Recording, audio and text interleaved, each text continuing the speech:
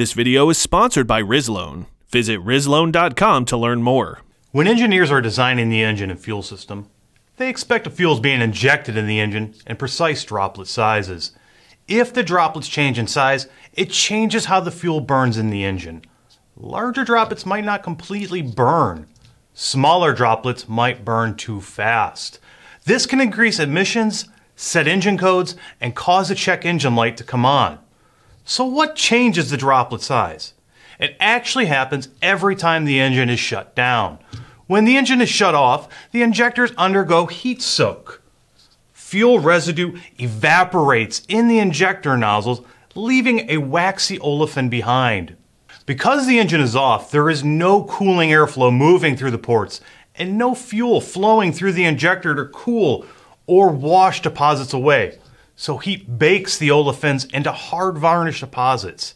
Over time, these deposits can build up and clog the injector. A vehicle may have low mileage, but short drive cycles and increased heat soaks can clog the injector. Since the formation of these deposits is a normal consequence of engine operation, detergents are added to gasoline to help keep the injectors clean. But if a vehicle is used primarily for short trip driving, the deposits may build up faster than the detergents can wash them away. On 4-cylinder engines, the number 2 and number 3 injectors are in the hottest location and tend to clog up faster than the end injectors on cylinders number 1 and number 4. The same applies to the injectors in the middle cylinders in 6 and 8-cylinder engines. The hotter location, the more vulnerable the injector is to clogging from heat soak. Sometimes the detergents and pump gas need some help.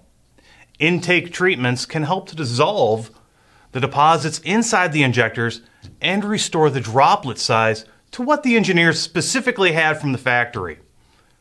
These fuel treatments can also clean catalytic converters, intake valves, oxygen sensors, and carbon deposits left inside the combustion chamber. By doing this type of cleanup, it can reduce emissions, clear codes, and keep the check engine light out for your customers.